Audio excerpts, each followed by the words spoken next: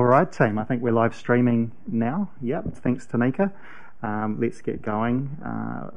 Just want to welcome everyone to the Strategy and Operations meeting for Thursday, the 18th of November. Just going to move to item number 2, which is the Council Blessing, which I'm going to call on Councillor Pravanov to read out.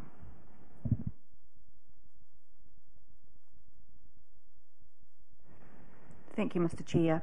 As we deliberate on the issues before us, we trust that we will reflect positively on the communities we serve.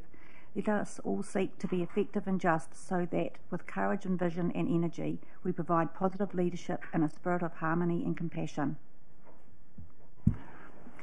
Thank you, Jocelyn. And I haven't been... Oh, okay. I was like, huh? Yep, I will do apologies next.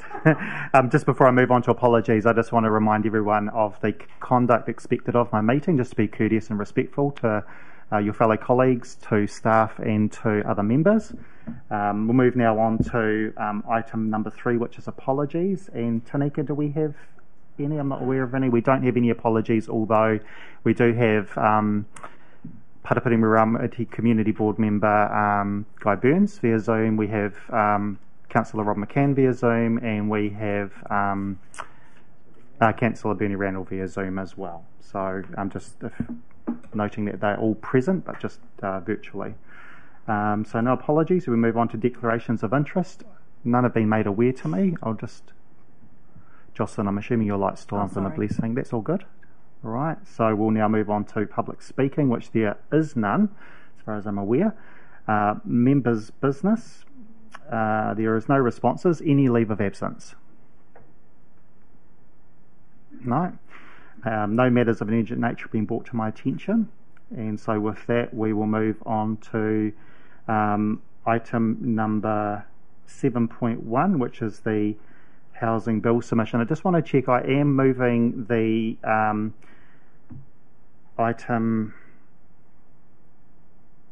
the Kotahitanga Board item number 8.3 forward, and I just want to check with staff whether we want to do that now and then leave the house. I'm not too sure how long it will take us to get through the housing bill submission. So you don't envision that we're going to be here for 30 or 40 minutes on that?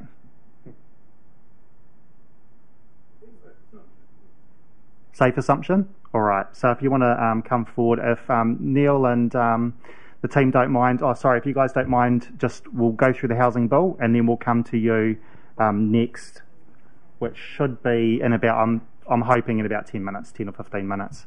So team, welcome to come forward to the table, or you're welcome to speak from there if you wish.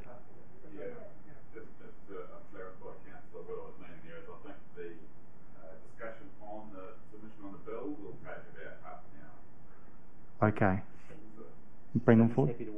Okay. Sorry. You're happy to wait, in other words, and go second? Yeah. Please use your mic when you're speaking, because we've got 3 online.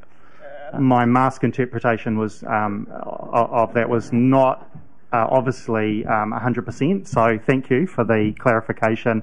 So we will now move to. I'm just trying to think in terms of the 6-month update, item 8.3, found on page 29. So for those that are on Zoom or watching online, we're now moving to item number 8.3, the update from the Kotahitanga Board, and invite you both forward.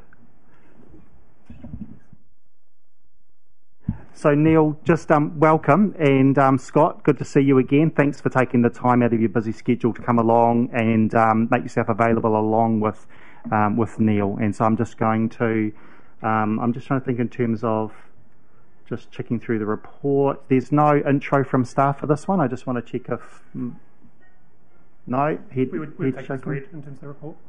What's that, sorry? We would take the report Take it as read. Thank you. All right, so Neil, I'm just going to hand it over to you, and you can just walk us through and obviously tag team with Scott. Scott, if you haven't used the mics before, the little, just watch Neil, the little red button, and then you guys walk through the report, and then we'll open it up for questions from there. So over to you, Neil.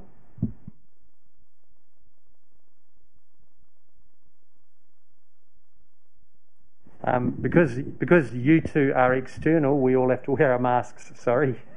That's okay.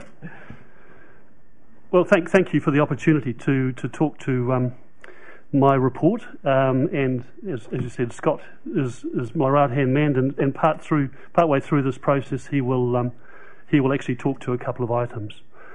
So and I'm just going to look at it's more of an executive summary rather than go through the report itself. So good progress has been made. The ED team continues to perform, at a very high standard, and are now well resourced. So that part is going well. The board is now up to full strength again as well, with Harani's arrival to the board table. Well, not quite. Her first board meeting is next week. So where are we? We've secured funding. We've secured funding for an education and training hub feasibility study. So that's important. We've secured funding for food and beverage and a cluster strategy. And for parts of the implementation of the destination management plan. So that includes business models for visitor experience opportunities, training programs and projects. And then we secured money to secure some money. So obviously for bids, bids for funding. So for the Centre of Excellence for plant-based food, we've got the team in place to develop those bids. That's for the CapEx for the centre, and that's with Kanoa, and the regenerative horticulture project with MPI. So we've secured, as I say, the ability to be able to go into those funding rounds. That of course requires resource that's quite specialised, and those teams have been picked and they're about to do their tasks now. It's likely to take 3 or 4 months. So we're talking. Most of those funds and most of those activities will be spent, and we will have product, if you like, for want of a better word, out of around about March to April. So the next thing that we've done is complete the destination management plan, and that it's a good plan. And like we've talked about previously, it's not just the plan; it's the implementation of it. And so we've got together an advisory board so it's a tourism advisory board, which is tourism business. It's tourism specialists and operators that will be responsible for supporting us in the implementation of that plan. And Scott is a member of that team. We've substantially completed a workforce plan. That's still with stakeholders to fine tune, and that'll be available around about February 2022. So our mind's now turning to what that implementation considerations are in and around that. We're scoping an intergenerational sector strategy for the active plus 65s, focusing on economic and market aspects, and that's complementing the ageing strategy which has been developed by council, but with it's a sliver really. It's looking at how they can contribute to our economy, how they can contribute to their own growth and development, and there's plenty of interesting information offshore, but we need to really get that brief together and focus and get that piece of work up and running. Scott is going to talk about some new projects that we've introduced. One is the Health Tech Hub, and the other really is more of an organic process around just an IT strategic conversations, just to see where that might lead to. What we've got such a talent pool in this district, and they need to be sort of involved, and they want to be involved, and it's just giving them not a script but the opportunity to really just to freeform some ideas and to look to see whether that will find itself into a business activities or the start of that. We've strengthened key relationships with Kanoa, which is a regional ED and investment unit of MB. The documents is now sort of been sent to Kanoa from us, which highlights our sector priorities. and that then goes to the RED ministers, the Regional Economic Development ministers, and that goes to them on the 8th of December. So what we do with them with Kanoa, and this is how we work with Kanoa, is that we'll work through projects together, and when it goes to the RED ministers, they have a context of what our priorities are, so they can see how the projects fit into that framework. Wellington, New Zealand, we've got to a stage where they have committed to funds, and a lot of those funds will go to those areas I've identified already. It's like with any organisation, there's still some outstanding negotiation that we'd still like to collect a little bit more money, and it's been a very convivial, it's very professional interaction, and John Allen is going out to find and turn over some stones to get some more funds that we need for the destination management plan.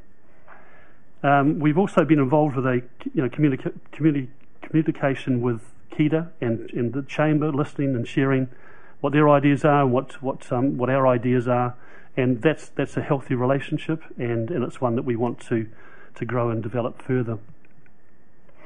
On the business models, we're looking at either an unincorporated joint venture or a charitable trust to be the contracting partner party for the MPI project. That is basically we have to look for a vehicle, a business vehicle, because the Kotahitanga Board is not an entity, and it cannot directly contract with organisations.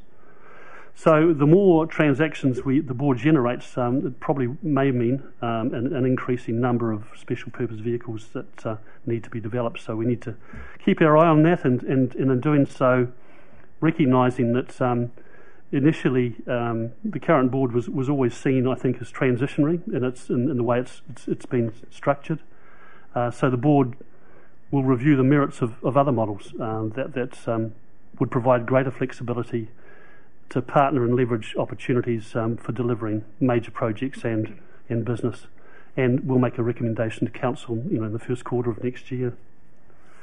So where the board's up to, it's time for us to take stock, and in January we're going to have a planning session that looks at those business models, but also looks beyond the feasibility studies and beyond the bids to see what structures and what pathways we need to develop ahead of time, so that we're prepared and can get continuity, if you like, and momentum from the initial pieces of work that have been done in that regard. We're also going to, with a strategy review, look at it and look at the priorities again, and titillate it in a way that we think is going to be the most productive way of going forward. So that's what's ahead of us. That's what's behind us. Scott is going to just update you then on the Health Tech Hub and on the IT strategic conversations. Thanks, Neil. Kia ora, everybody.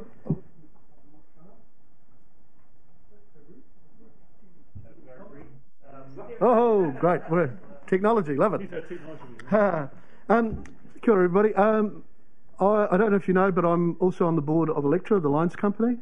One of those subsidiaries is a company called ESL, and we are partnering with Tuora to launch a research project in early next year to predict falls in the aged population. It's using technology from overseas, very advanced technology. So this is a pilot that will hopefully lead to other projects. It's really advanced R&D, so it's using artificial intelligence and sensors around the home to monitor the gait of people and predict the likelihood of a fall.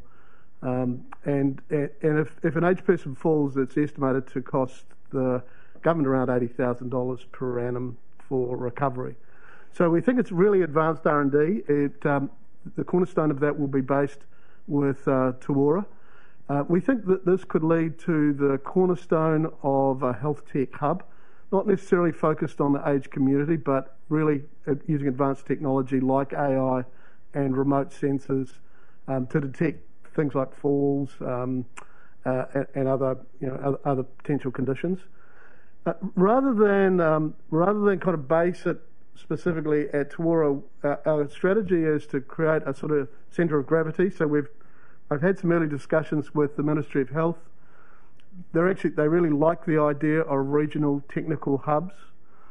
We've done some research. There are around 600 people that work for Capital Coast Health and the Ministry of Health that are up in the region, so there's a real desire for some of those folks not to commute.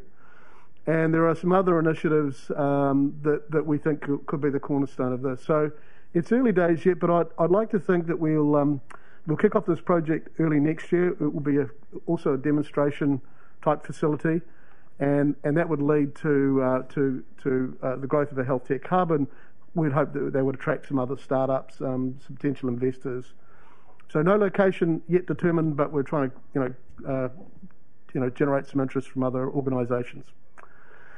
I'm also getting together a group of technical people. As Neil said, that there's a lot of IT people, many of them that are retired, but have a great deal of experience and networks. I'm unconvinced of a general IT tech hub. They don't seem to work, and it's my feeling is that there's already conversations around an avionics hub, but more specific around some key areas. And one of the areas that we've identified, and certainly that Electra are very keen on, is energy tech. So one of the challenges that we think about all the time at Electra is the growth of distributed energy, and so understanding the impact of solar panels, electric vehicles, heat pumps, and the growing choice of consumers that will want to sort of arbitrage between generating power and selling that to the regional community, and then buying it at peak times is something that we're really interested in from an Electra point of view. Concerned about that if everyone buys electronic vehicles and plugs them in at the same time, the impact on our network. But also importantly, aligned with that is the Electricity Amendment Bill, which is in its first reading, which may change the entire fabric of how people consume and sell power on electric networks. So we think the timing is right. There's a number of initiatives with ECA. So it's early days, but I think that this region and certainly the work that Electra is doing could lead to more research, specifically in technology, AI, and electrical management in terms of power grids and managing and optimising power grids. So I think from a technical point of view, the first challenge is really to take stock of who we have within the community, bring some ideas, and then kind of bring some horsepower focused on specific technical challenges, and that might be tech hubs like the Health Tech Hub and potentially an Energy Tech Hub. That's it from me. Excellent. So I'm just going to go to Councillor Buswell first, actually, to see whether she's anything has a member that she wants to add in terms of the work that you're doing, and then I'll open it up for questions. Thanks, Mr. Chair. I would just like to thank the Kotahitanga Board for the energy that they have put into it, pardon the pun, but thank you, Scott, for coming along today and just running through some of the key projects that you're really involved in. And again, I'd also like to thank you for bringing these initiatives to Kapiti. They could have gone to the Horowhenua through Electra. So really excited to have you on board and your passion for the Kapiti Coast and bringing that to us. Also, thank you, Neil, for your commitment to the Kotahitanga Board. And just in reflection, last week we had an evening with the Chamber of Commerce where all of the ED staff were present, which was really fantastic for the Chamber community to be able to openly and frankly have a chat about life in business in Kapiti. So that was really fruitful, and I know that the Chamber membership certainly got a lot out of it. So thank you to the team for the ongoing work. Thanks, Ange. So we've got Darren Grant here, we've got Mark Ward, both from Council, and we've got Neil and Scott. I'm going to open it up for questions now, and the team will just decide who's more appropriate. It may be, one of the questions here I think are probably more for staff there to answer. So, Your Worship, over to you, and then we'll move around the table. Mr. Chairman, I just need to remove my mask, otherwise my Indian accent in the mask will give you double Dutch. I've got two questions. First is how the Kotahi Tanga board is working with the parallel universe, which is the Maori Economic Development Strategy. I know that some of the work that you're already doing is starting to interface in that area. Do we have a clear pathway in terms of how the economic development strategy on the Maori side is heading, and also how their views can influence mainstream economic development philosophy that underpins some of the stuff that we do, or the direction we want to take given sustainability, climate change issues, and the whole collapse of the neoliberal bullshit on consumerism? That's my first question. Okay, should we deal with that first? Darren, could you just deal with where Maori economic development's at, and then I can sort of add how that we can interact with that. So we're just working through the process in terms of a refresh of the current Māori economic development and wellbeing strategy at the moment, and we look at that as being a key piece of work for us in the 22-23 financial year. That would be done in conjunction with the board and the iwi representation on the board, and making sure that that's a joined up process with iwi partnership team and other parts of council as well.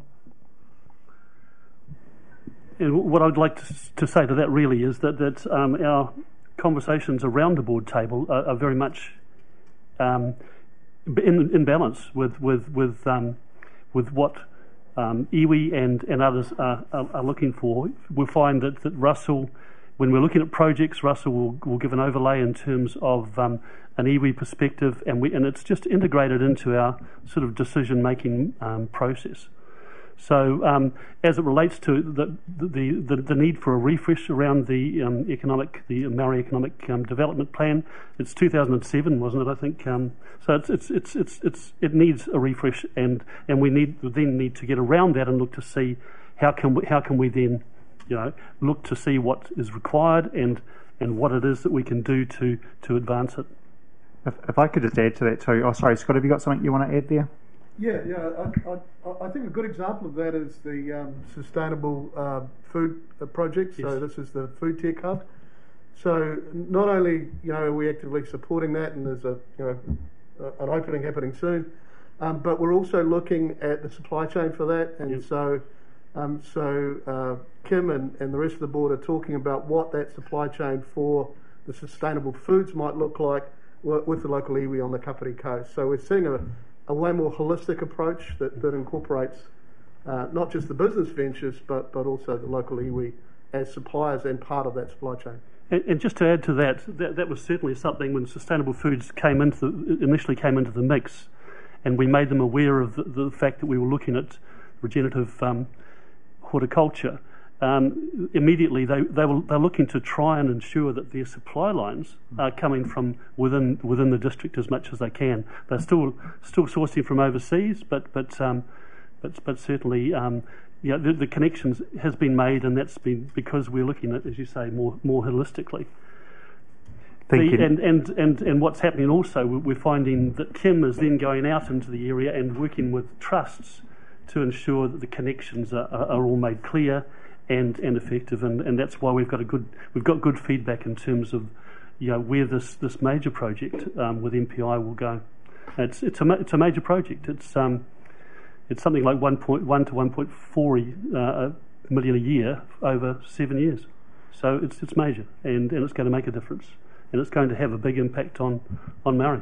Thanks, Ian. If I could just add, Your Worship, having not been involved with the Kotahitanga board, but had Kotahitanga board members involved with the Māori Economic Development panel, I've certainly seen exactly what you've talked about. I think, Neil, you said interconnected or something. Scott said holistic. I saw it as a very much a blended approach. Yep. And so we saw the expertise and the experience coming through from the Kotahitanga members into the Māori ED panel, and I imagine vice versa in the Kotahitanga board, and we're hearing that today. Just as a slight side topic to that, having just been approached by the iwi team to sit on the panel for the Māori ED grants, you will see another tranche of those run out this year, but it is simply I imagine for the reason that Darren has said, that the review is underway, and so they're going to run them for another year. So just in case you get a little bit confused seeing that going out there. Back to you, Your Worship. My second question is this is a good segue into my second question. For almost 2 decades now, the economic development strategy of this district has been shaped by urban businesses. The issue of the rural economy, which we do have one, hasn't surfaced as much, apart from some years ago, 2011, 2012, when Gail Ferguson was around. She did some work around the Greater Otaki agriculture potential. It's good to see that finally you're starting to learn something, but it's project-based. The horticulture regenerative horticulture is project-based. Do you think that we need a much wider, encompassing view of the rural economy as such? Because we are at a stage now where there would be tensions between the use of productive soil for agriculture and the alienation of that to housing. So unless the underpinning for the rural economy is measured out in economic terms, in terms of projected potential, the offset of that is how people can make quick money out of just turning that into housing. The pressure will come, market forces will come. So how are you looking at that in terms of balancing out the need for this? Having said that, EV particularly are concerned about food sovereignty. While mainstream talks about food security, they talk in terms of food sovereignty. So there is a potential link down there in terms of preserving the agricultural rural economy with Te Ao Māori perspective. I just want to know what you are thinking in this area.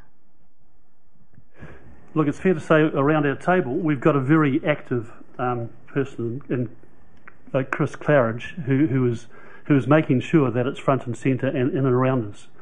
The purpose of our get together in January is literally to look at what we've learned in the last 12 months, what we've seen in and around us, and what we should factor in.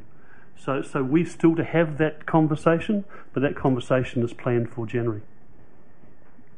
Over to Mark, I think.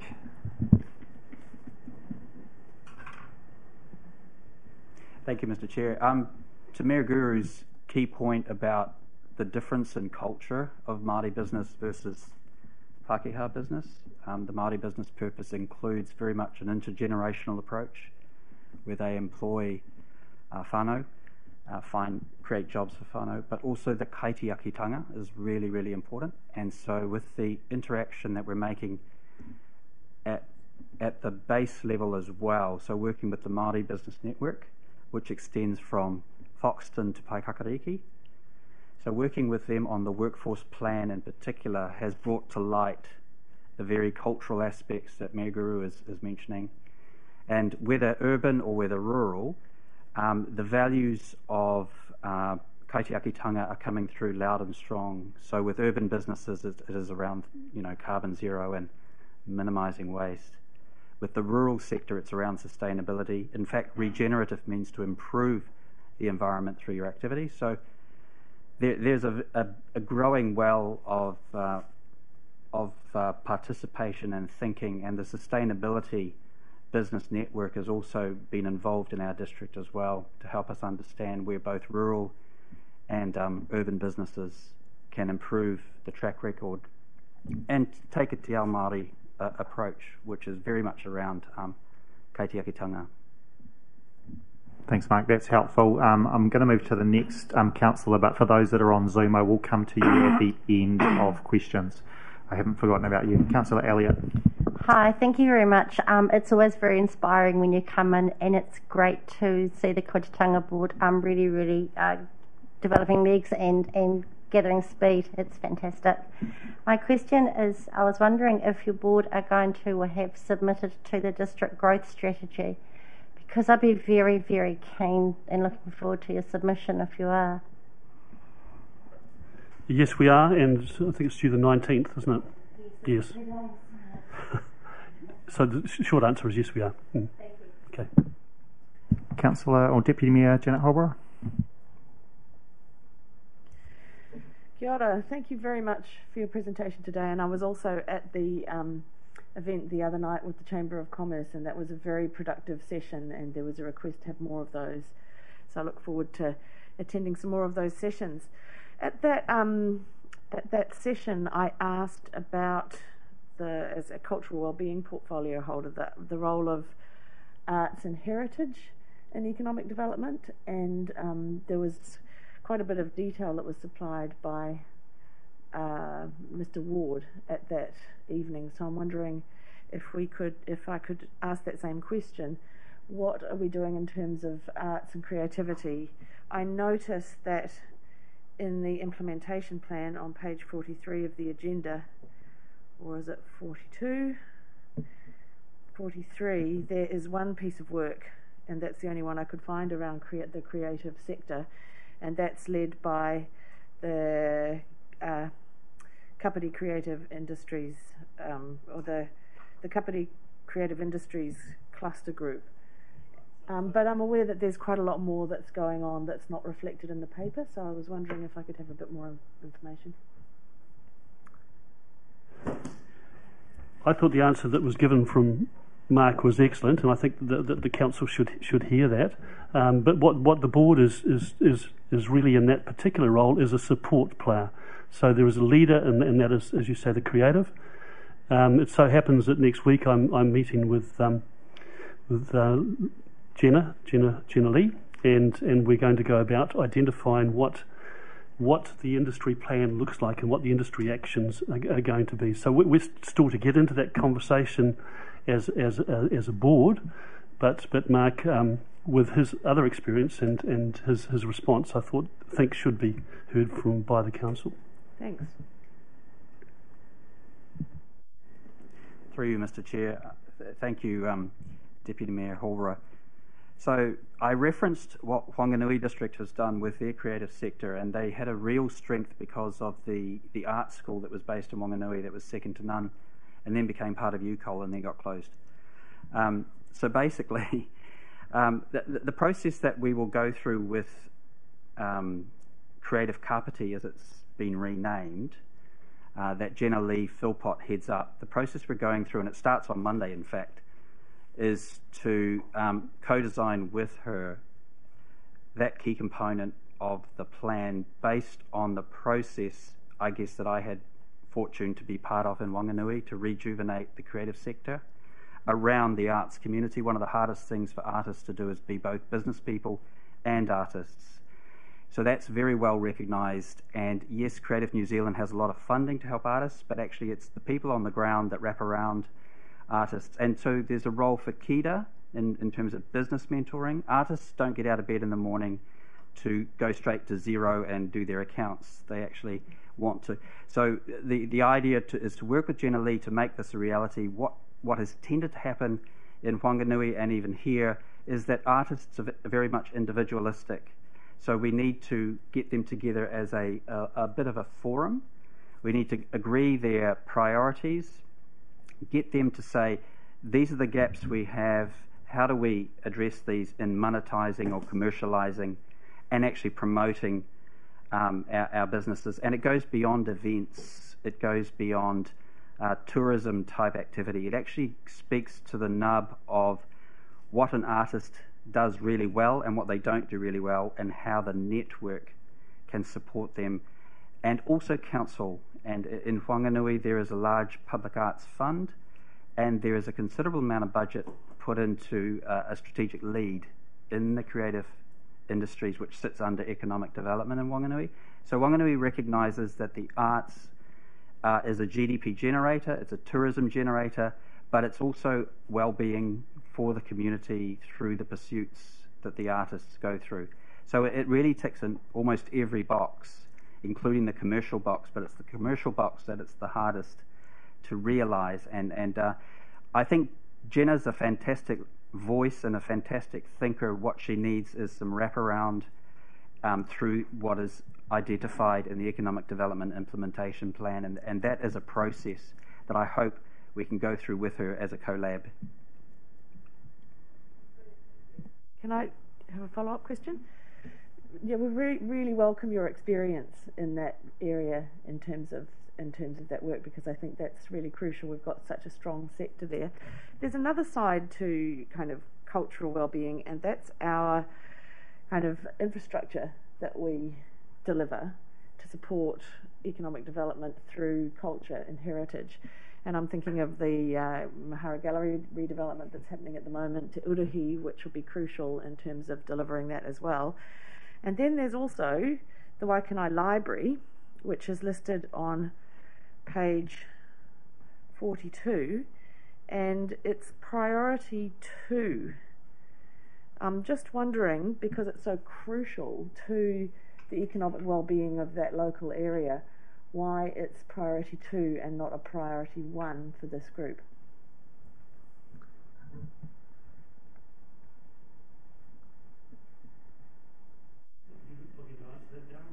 Do you want, have the first go, I suppose, in terms of what do you want to do? Oh, you got to press your. Speak through this. As I've said, the board is reviewing this now. So we've taken our first run. We've identified what we believe is important and how it can build an infrastructure that we need and what we can build from them. And our next cut now has to be looking at each of those line items and understanding what it is that should be prioritised. And so we will have that discussion and have an answer for you going forward, what we're going to be doing in this following year. That's fantastic. I mean, can't do everything at once, and no. So much has happened already, and I really appreciate that, and the board certainly hit the ground running, so thank you for all the work that you do. I suppose through the chair, I suppose I'll just add to that in terms of when this was set last year. That project was still in the formation stages of it, in terms of working with the PMO. So ED sits on the boards of the PMO team to make sure there is a joined up approach and, basically part of the scoping for that project. And so that's working really well. And I think, in terms of where it's going to, it's an opportunity to discuss that further with the board. It's the same with Te Urahi and the gallery. The board, the ED team is actively working with the PMO office to make sure that those perspectives are thought about at an early stage and through the project. Thank you. We've been going for a wee while, team, but given that the Kotahitanga board only comes to us every 6 months, I think it's good to have the discussion. So we'll just keep going. I've got Councillor Hanford and then a couple of other councillors, and we'll look to see who's on Zoom. Councillor Hanford. Cool. Kia ora Neil, kia ora Scott. Couple of questions. The first one, kind of around the network type of approach that you've mentioned in terms of the, various food and beverage, different kind of sectors, but also the creative sector. And wondering what kind of role a network kind of centred around climate action has. So, for example, the Businesses for Climate Action stuff, you're probably aware that there's a workshop that KCDC is co-hosting alongside the Sustainable Business Network happening next week. So I'm really keen to understand what's the potential for something to kind of, fall out of or be created out of that, and then what you see the role of the board being in helping to facilitate something along that line. And also what the role of the council ED team is, by which it's kind of a learning experience for people as to how they can, for businesses as to how they can reduce their emissions, and sharing kind of experience and kind of creating a bit of a forum for that to happen. So I would love a response to that, please. And I've got one more question. bit of a big one. Interesting question. It hasn't really come up in our podcast. It hasn't really come up in our board meetings, but there's certainly an opportunity. One of the areas that I've been exploring is the Edmund Hillary Foundation, and so that's a network of about 600 foreign people from around the world that want to come and live in New Zealand.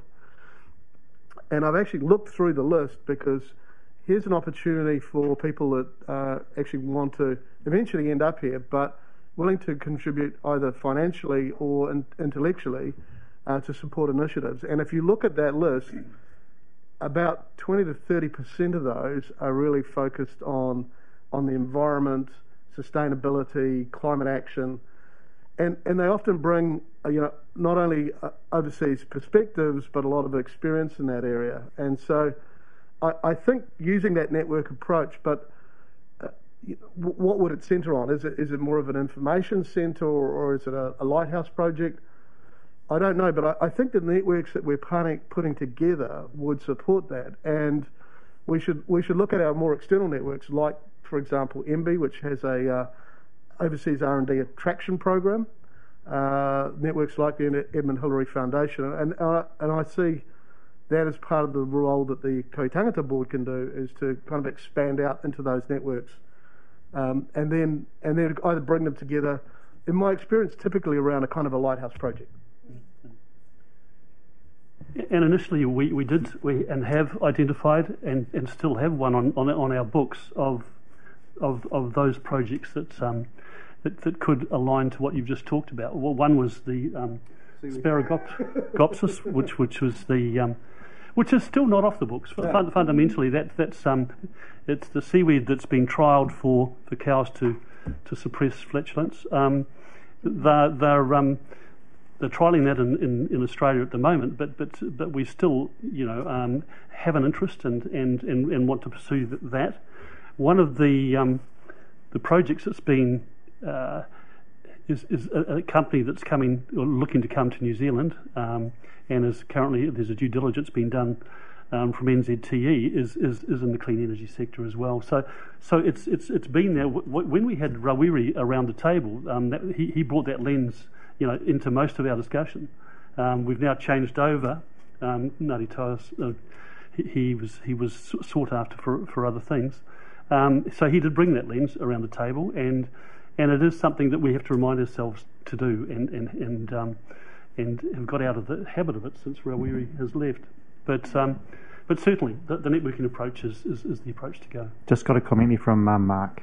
Conscious of time, Mr. Chair, through you. Just to say that we continue as an ED team, so to your point about what is Council's role, is to really facilitate these business networks and support them. They often find it very hard to exist on their own because they're all volunteers, very busy business people. So we make sure we get alongside them and facilitate, intervene with useful interventions. So you will see a rise of these networks that are hopefully going to feel a lot more supported over the next year or so, and that will then lend to collective effort. More question.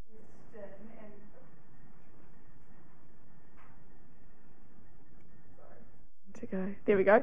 Yeah, that's great. Thanks for those answers. And I've also linked up, is it Eva from the Economic Development team, with the Chia Sisters, who founded Businesses for Climate Action in the top of the South, and their aim is to have 1,000 businesses from the top of the South Island signed up measuring their emissions and reducing them by the end of this year. So they're doing some incredible mahi, and they're really happy to help implement something similar here by supporting kind of what that might look like and figuring that out alongside the team. So really happy to continue to support with making those connections if that's helpful for the team, because I'd love to see that as being part of that networked approach. My second question is around the kind of intergenerational nature that you spoke of, Neil, and just wondering how the board plans to continue or to begin those kind of conversations. I know you and I have had a brief corridor, but I'd love if the rest of the table could. Yeah, look, and I talked about what we need to do in January. I know I seem to be kicking for January, but that's a time when we do need to reflect and need to look at what we've learnt and to build in what we need to. And intergenerational representation in and around implementation is critical. You can't just have one lens, you have to have many lenses, and the workforce plan itself, in the implementation of that is an opportunity, I think, to look at just getting a broad range of intergenerational lens and contribution to make sure that we have good, rounded, decision making on the other side of that. Cool. So it's only just starting, but it's certainly it's in our sights. Cool, good to hear there's a commitment to it, though. Thank you so much. Councillor Pravanov. Thank you. Through you, Mr. Mayor. I'm just picking up on a comment that our Mayor made in relation to, I suppose, the tension between high quality horticultural land and potential housing. And I know the question was asked to you about what you guys were doing, but I suppose my question is, what could council be doing in that space as well? Yeah, so in terms of, I'm just following up on the question that the Mayor asked in relation to the tension between losing good quality horticultural land for urban for housing, and I suppose the question to you was how the ED team could actually help in that area. But I'm turning it around the other way and asking what, as a council, what this council could do to manage or work in that area. I'd like to understand how the council is approaching that and what criteria they're using to determine what that balance should be. We are working just in a slither of that, and we're looking and trying to get projects going where it is looking at productive sort of outcomes in the horticulture area. But you're the policy holder, you're the one setting the rules, and it's just would be good to get an understanding of how you propose to balance that. Neil, if we could just hold that question there, Jocelyn, and maybe we'll bring that question back in when Jason comes to the table on the other piece within the agenda, because I think I understand, the point, that's why it's being raised, and it's possibly outside of the scope a little bit of Neil and his team, and we'll bring it in with Jason when he comes through. So have you got another follow-up question? No, that's fine, thank you. Thank you. We'll remember to bring that back later. Councillor Halliday. Thank you, through you, Mr. Chair. I have 4 questions, but look, firstly, I just want to say thank you very much to the board.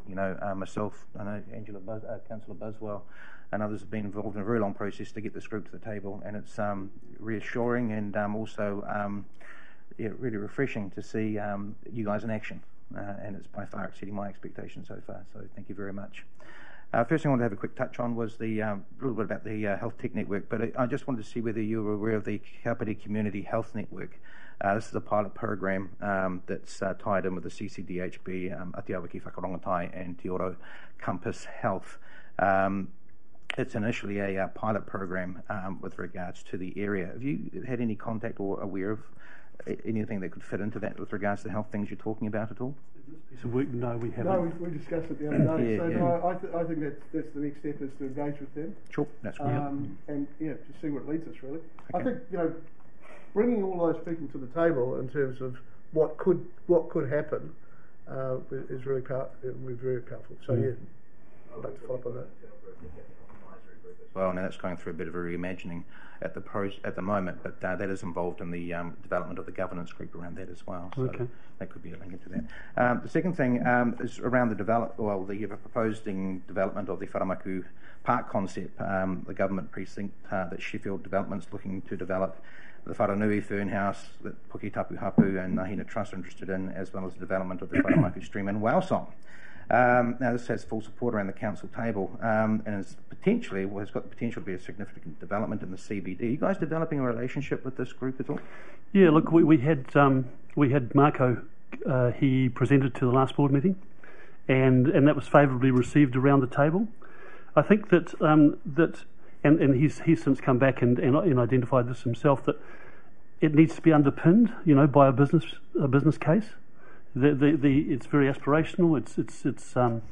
It's something that sits pretty well, but it needs to be knitted together with a business case that would enable them, I think, to make a further progress with more discerning stakeholders.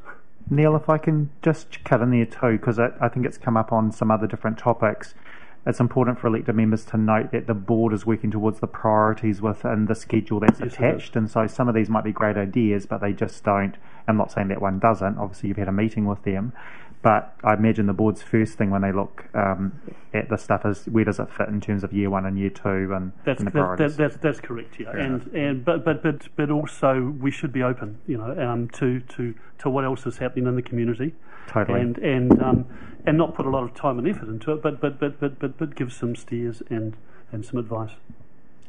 Excellent. The third thing I just wanted to plant a seed, actually. 6-month reports are great, but I'd actually be quite interested in potentially having maybe a briefing in between that's maybe a little bit less formal between governance and yourselves.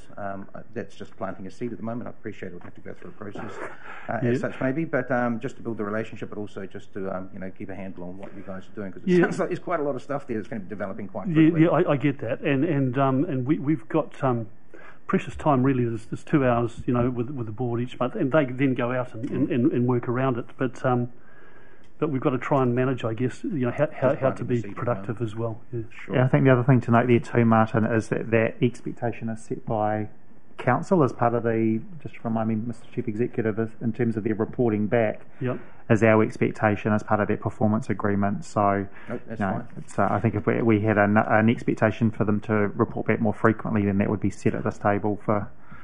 I didn't have an expectation of them reporting back. It was more of an informal talk Sure, than anything else yeah. other than a formal. Right, did you have a further question? Like I said, just planting a seed. And the other thing is I'm just very much looking forward to see what the business vehicles are that you're looking at with regards to early next year. So thank you very much. Yeah, thank you. Thank you, Neil. And just lastly on that topic that Councillor Halliday raised, I do know, though, that Neil, you and your team are very approachable. So yeah, I've heard from others. So if Councillor Halliday, others caught up with you for a phone call or so forth, I'm sure that you'd be happy to have a chat about certain aspects of that. I just want to check whether there's anyone via Zoom that's got their hand up. Okay, Councillor McCann, good morning. Morena, over to you. Good morning, everyone. Thank you very much for that, Neil. I was just focusing on my usual issue, the housing and needs assessment. With that work heading towards completion early next year, how are you going to be strategising with the council to lobby and advocate for increased investment in that space? Oh, that's a good question. We're actually through Chris Claridge, who's been identified as our sort of spokesperson on this, or the person responsible for it, for creating that within the group, is he's met with various people and just really pulling together the pieces of how we might approach that. So it's a work in progress, and you know, we're not quite in the position to be able to sort of clarify exactly, you know, what that approach is going to be. Thank you. That's all from me. Thank you, Rob. So, Angela, Councillor Buswell, I think your light was up earlier. Was there another? And that's okay. All right. I don't see any other questions around the table. I've got a couple just myself. The first one was just that the korero we had earlier around the energy-related stuff. I'm sure you're aware of the group in Otaki, Energise Otaki, and although they've done some smaller projects, they are quite aspirational about some very much bigger projects. So I just wanted to at least check or ask whether you've made contact with them or whether you'll be willing to meet with them and just hear their vision in terms of. Yeah, excellent. And they're happy to make that connection there if the team want to. I think I see Councillor Elliott sort of moving forward in the seat. There's another group in Otaki which at the same time I can make you aware of as well. Or Councillor Elliott can, either one of us. Thanks, Jackie. The second one was in relation to the report, and it's potentially probably for staff. There was a lot of criticism at the time when we approved a Te Urihi project around the demise of tourism, and I'm interested in the report, just looking at page 30, where it says that our domestic tourism increased 12.5% compared to 7.3% in the Wellington region and 5.4% nationally. That's quite extraordinary. I don't know whether staff want to talk to that, and I guess the importance or the role that we play in terms of the stuff that we're delivering, including Te Urihi, and responding to that domestic tourism.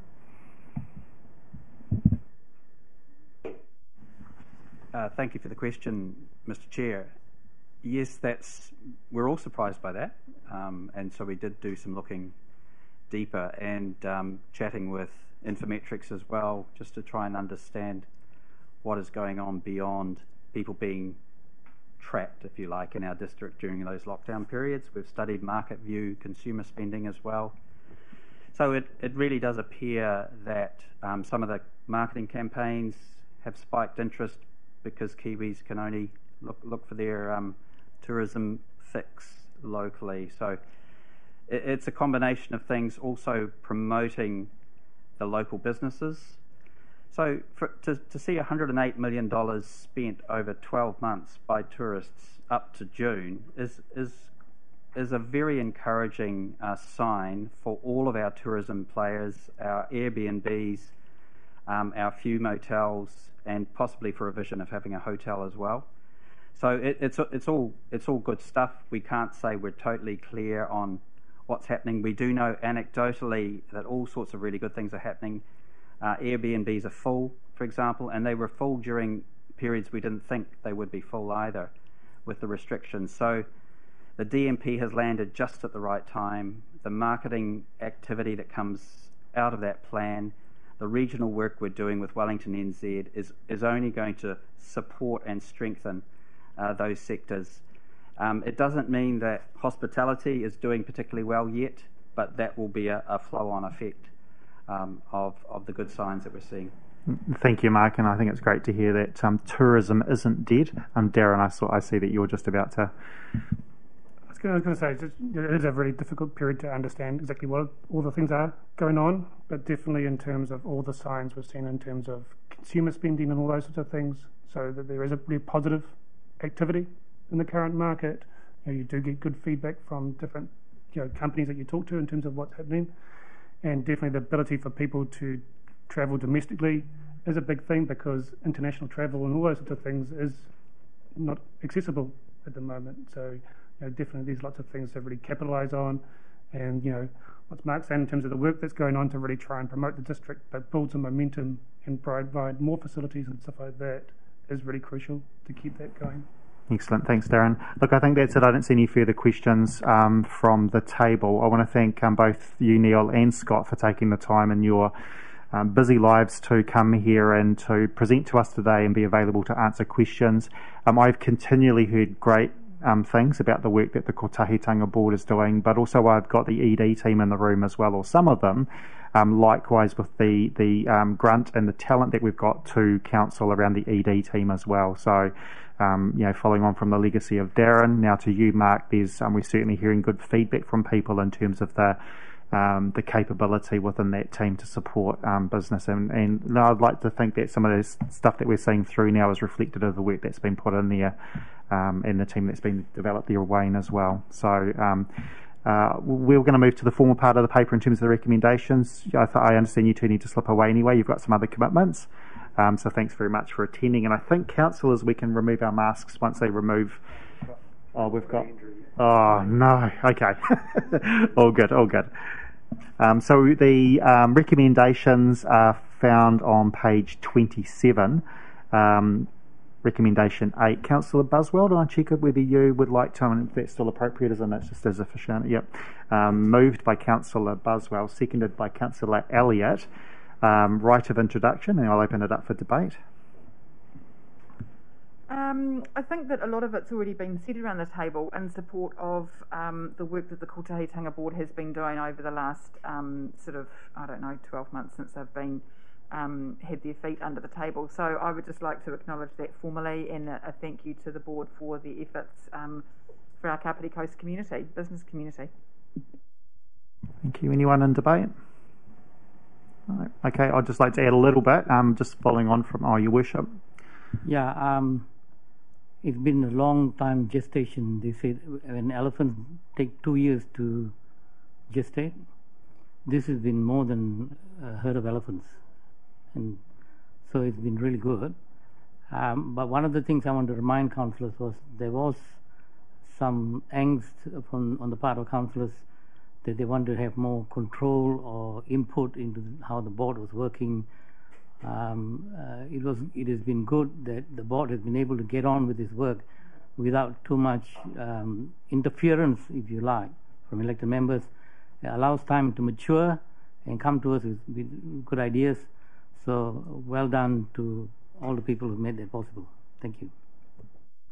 Thank you. And look, I guess there's lots of sayings that I could use. Rome wasn't built in a day. It was, sort of one. Learn to walk before you run. Certainly, I think I heard an elected member say either today or the other day that the board is coming into its stride, and we're certainly seeing some more deliverables as we're now in this 6-month reporting period. So I've been very impressed with the work that they've done.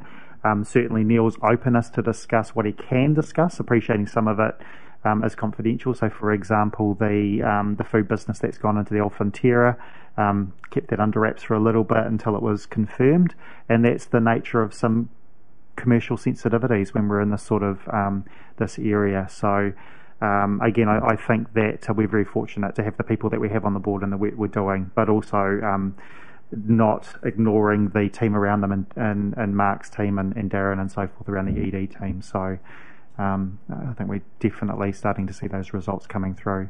So I don't see any other lights up. Right of reply? I also just wanted to add there was some talk about the conflict between housing and arable land in our community, and I think that the project that the Kotahitanga board are working really hard is the regenerative horticulture through iwi and so forth. I think that will highlight or give examples of how our land can be productive and eventually turn into an income.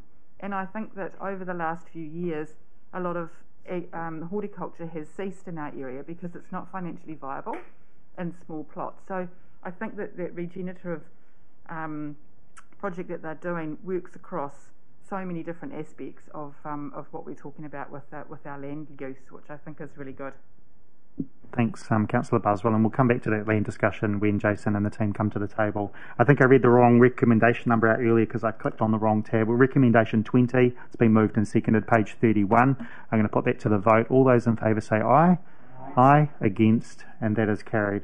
I am keen to move on to the next item, but if elected members insist on a break, we can stop for a few minutes. I just know that it's never just a few minutes. So can we press on for this one and then break after Jason and his team come up around the housing bill submission? So Angela, Jason, thank you.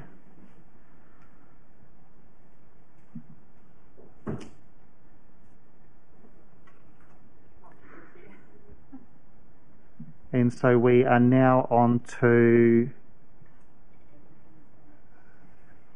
item number 7.1. Modena.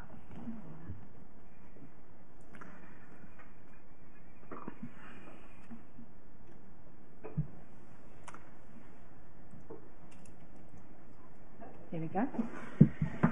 Excellent. So I'm going to hand it over to Angela to walk us through.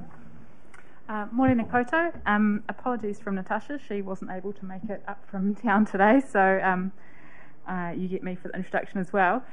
She just had wanted to mention, as a kind of by way of introduction to the bill that we're currently dealing with, it was somewhat of a surprise, and the government is looking to push this through by the end of the year.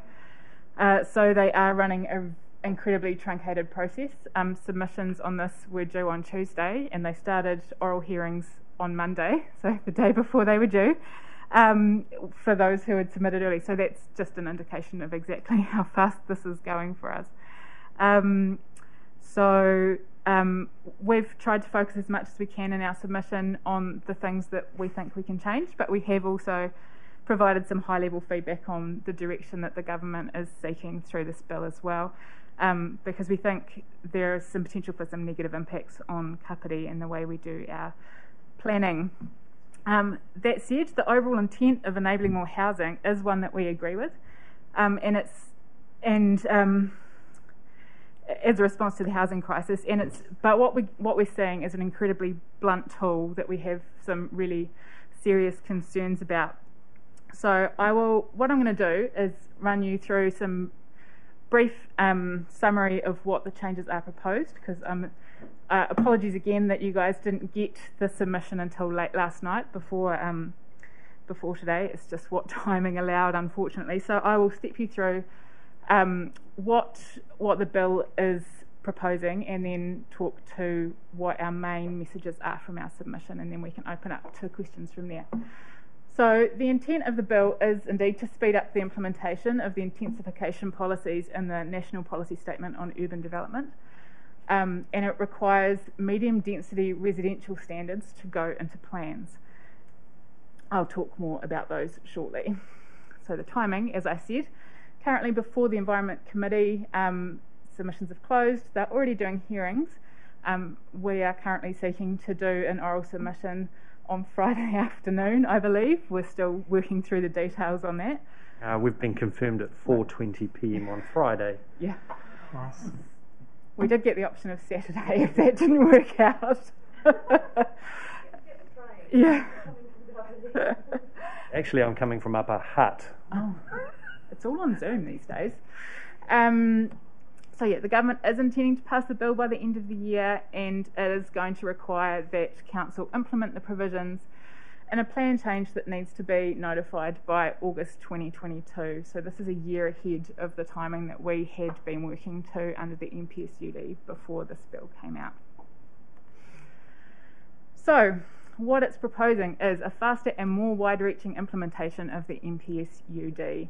So as I mentioned, we're doing it a year quicker in Tier 1 councils than we had previously been working to. And it's also taking the intensification requirements of the MPSUD and applying those a bit more broadly, so it's looking at around centres rather than just around rapid transit stops. So the core of what they're proposing is the application of some medium density residential standards. So this is what you've probably heard talk about in terms of three-storey houses per lot, which is kind of the key change that they're proposing. So the provisions are expected to apply across residential areas, and you will be able to put three-storey dwellings on a site without resource consent as a permitted activity. There are some provisions around height limits and setbacks and yard requirements and those sorts of things, which do mean that it's not literally every section, but the general idea is that you will be able to have reasonably high medium density housing provided for across residential areas in Tier 1 districts and cities. There are also no minimum site sizes for subdivision. So previously in most district plans, councils provide a minimum lot size, and they often are dependent on exactly where it is that you're planning on subdividing, but in the areas where the medium density residential standards apply, you'll be able to subdivide down to any size that you want, basically. Can I jump in with a question here through the chair? We normally wait till the end. I'm not sort of singling you out, Gwen, but can it wait till the end, or do you? It was on that specific, the minimum site sizes. Okay, so I'm going to just check with staff whether they want to. Otherwise, we'll just. You can. Okay, but if it starts happening, everyone, then I'm going to call it off. So, go for it. Cool. Through the chair, in terms of the no minimum site sizes for subdivision, so technically there's minimums that are built in because you've got to be able to meet the setbacks, the recession planes, all those things, the outdoor spaces and all that. It's just that there's not a set lot size like we currently have or other councils currently have.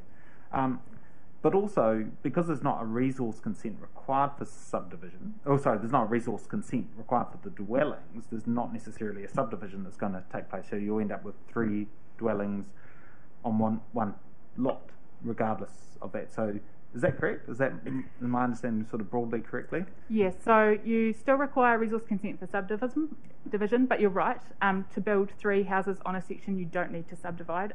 You can put 3 houses there of right. So, yeah. But what gets really scary, councillor, is depending on the size of your lots, you might subdivide it 3 times and then put 3 buildings on each of those subdivided lots with no minimum lot size. So you've still got to comply with all those setbacks and stuff. You've still got to comply with that. But instead of seeing 3-storey units, if the section could allow it, maybe there's 9 or 12. There's some really scary diagrams that people have put out about what a developer could try to achieve to maximise effectively what happens on a piece of land. And yes, they will have to apply for subdivision, but it's going to be quite a struggle for us to deal with the consequences of that intensity potentially. Yes, it will become very difficult to anticipate the development potential of subdivision requests when they come in. You almost have to start assuming that there will be 3x3 put on them if that's practical, because assuming the standard 1 dwelling won't necessarily give you an accurate indication of what you might be getting. Right, so moving on. The other key part of the bill is they are creating an intensification streamlined planning process which councils must use to implement the MDRS that we were just talking about. So the key points of this planning process is that the provisions will have immediate legal effect as soon as they're notified. So normally you have to go through a whole process before provisions will have legal effect in plan. But in this case, they will have immediate legal effect on notification. They will provide opportunities for Māori, iwi and public participation, but there are no appeal rights at the end. So this is somewhat similar to the streamlined planning process that we have already seen through the previous RM reforms. And the diagram at the bottom is just kind of a general indication of the steps and how that changes. So the key point being that the plan change is considered by an independent panel, which is not uncommon. That's often what happens. They make recommendations back to council. If council agrees with the recommendations, it just notifies the decision, and then we're basically done at that point. However, if we disagree with the decision, it goes to the minister, and the minister makes the final decision on what goes into the plan. So that's a very brief overview, but it is the key points being that there are no appeal rights at the end. The intention of that is to make it easier to get them in and to speed up the process so that the provisions are in plans sooner, because quite often the appeals part, as we're all aware, slow down plan making processes. So the key messages in our submission, I appreciate our submission was quite long. It is in two parts, the front being the kind of high level policy changes and the back part being the technical submission. I'm mostly focusing on the front part. So the key message is that what they're proposing in this bill is too blunt of a tool to help us grow well in our district. So we need a more nuanced approach to allow us to direct growth to the areas where we think are most suitable, where our infrastructure is either in place or planned to support it, and where we think that we can create resilient, thriving communities with those supports that wrap around them. Applying intensification across the district makes those things really difficult for us to achieve. The second key message is let us do more. So the ISPP process is quite restrictive in the things that we're allowed to include in it. So the process itself is great in that it lets you get through the plan change process quickly. It deals with public consultation up front rather than appeal rights at the end, and these things are all good. But it's quite restrictive in the way that we're allowed to use it. We're only allowed to use it once. We can only use it for certain provisions, and anything that falls outside of that has to go through a separate plan change process. So what we're looking at is having to split out what would have been our urban development plan change that gave effect to the MPSUD and do that in two parts. So one being through an ISPP that with all of the bits that we were able to include, and then a second one later on through a standard planning process with all of the bits that fell out of that process. So it also doesn't allow us to include certain provisions that we think would be really helpful, particularly around Papakāinga housing. They would largely fall outside of the scope of the process at the moment, so we have sought inclusion of that through our submission. Another key message is that we need our infrastructure to be there to support our growth. One of the key things around our growth strategy is being able to plan for and provide our infrastructure in the right timing in order to support that growth, and for us as a council to be able to afford to do all of those things. We can't provide infrastructure capacity everywhere across the district all at once and still be able to fund that in a reasonable way. We need to be able to plan and prioritise, and our ability to do that is going to be really hampered by the ability for significant intensification across our centres in our district. And also there are some challenges in the way that we currently raise funds for infrastructure. So development contributions are one of the main ways that we fund growth-based infrastructure, and there are some when you do not require resource consent for intensification, it becomes really hard for us to levy development contributions and to get those funds in a timely manner. Normally you would get those up front, and it seems likely that we would have to wait until building consent when you already have to have really built the infrastructure to be able to get that money. So it creates some real challenges in the way that we can plan for and fund the infrastructure that's required to support growth. So that is quite a core message in both our submission and submissions more broadly by councils that we've seen. It's a really major concern. Another key message we have is there's some ways in which it's really unclear how the proposed changes in the bill will actually work with our existing plan, and so we've sought some clarification around some provisions. One of the key, without wanting to get too technical, one of the key parts of applying the medium density residential standard is that there are some qualifying matters that allow you to make those standards less permissive. So if there are sort of factors around natural hazards and things like that, you can say actually it's not appropriate to apply those provisions to that area because there's natural hazard risk that makes that intensification inappropriate. There are some hoops to jump through to be able to use those provisions, and it's a little bit unclear about how we can actually practically manage that within our existing plan, where we use what are called district-wide provisions that apply for the likes of natural hazards and other things. So there's some technical stuff we need to work through there about how the functionality of our plan works with those. And another real concern we have, which is similar, is whether or not we can continue to require hydraulic neutrality through the district plan. Currently that's something we do manage, again through district-wide provisions, and it's just really unclear exactly how we can continue, whether we can and how we can continue to provide for that in our district plan. Apologies, that's one, it's a little bit technical, but we can get to questions on that afterwards if we need to. And I think what is my last key message is that it might actually slow us down. So Jason and the team have had a work program on implementing the NPSUD that has had everything kind of laid out for how we were going to achieve the timeframes that we had been given. And because of the nature of the ISPP process and other things, it is actually likely that some of the parts of the plan, which we would have sought intensity in some areas, it's actually going to have to wait till that second plan change now for us to get there. So it's going to delay some of the changes that we already had in chain in order to be able to make it work. So it's not actually going to necessarily give the government the additional speed that they're looking for intensification through plans. It might actually slow us down. And of course, it's also going to increase the cost of implementing these decisions to council.